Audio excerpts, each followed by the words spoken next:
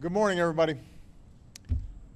Right now, across this country, many Americans are sitting at the kitchen table, they're scanning the classifieds, they're updating their resumes, or sending out another job application, hoping that this time they'll hear back from a potential employer.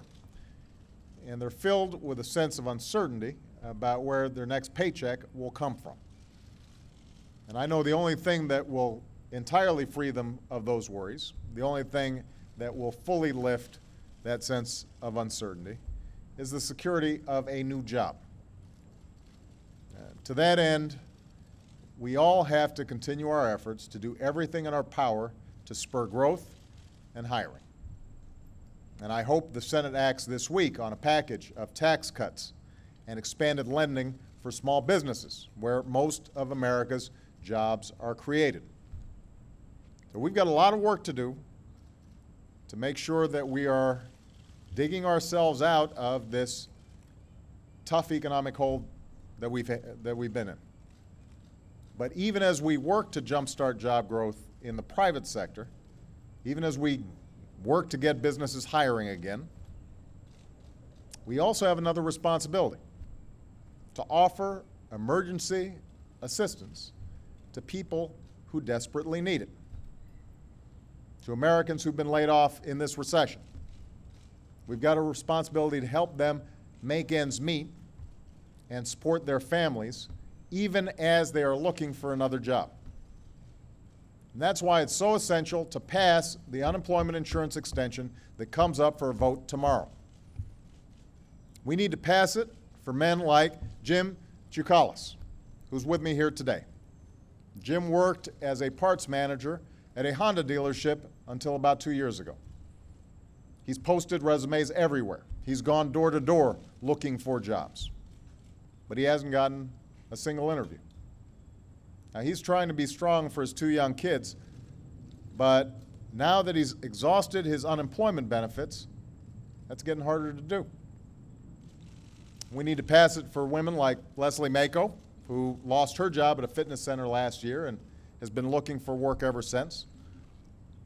Because she's eligible for only a few more weeks of unemployment, she's doing what she never thought she'd have to do. Not at this point anyway. She's turning to her father for financial support.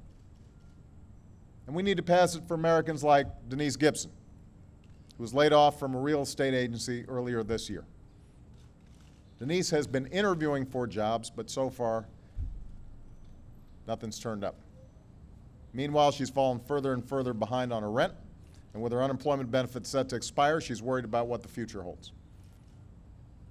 We need to pass it for all the Americans who haven't been able to find work in an economy where there are 5 applicants for every opening, who need emergency relief to help them pay the rent and cover their utilities and put food on the table while they're looking for another job. And for a long time, there's been a tradition, under both Democratic and Republican presidents, to offer relief to the unemployed. That was certainly the case under my predecessor, when Republican senators voted several times to extend emergency unemployment benefits. But right now, these benefits that are often the person's sole source of income while they are looking for work, are in jeopardy. And I have to say, after years of championing policies that turned a record surplus into a massive deficit, the same people who didn't have any problem spending hundreds of billions of dollars on tax breaks for the wealthiest Americans are now saying we shouldn't offer relief to middle-class Americans like Jim or Leslie or Denise, who really need help. Over the past few weeks, a majority of senators have tried, not once, not twice, but 3 times, to extend emergency relief on a temporary basis. Each time, a partisan minority in the Senate has used parliamentary maneuvers to block a vote, denying millions of people who are out of work much-needed relief. These leaders in the Senate who are advancing a misguided notion that emergency relief somehow discourages people from looking for a job should talk to these folks.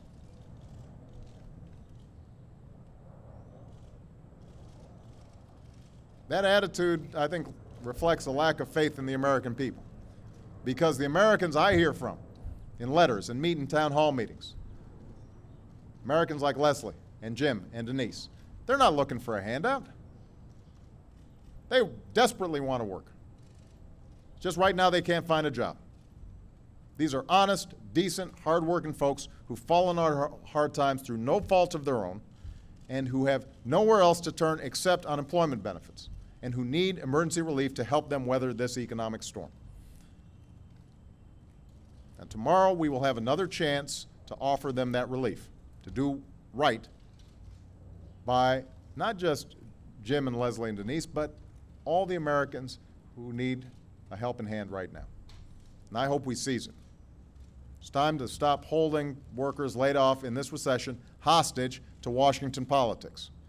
It's time to do what's right, not for the next election, but for the middle class. We've got to stop blocking emergency relief for Americans who are out of work. We've got to extend unemployment insurance. We need to pass those tax cuts for small businesses and the lending for small businesses.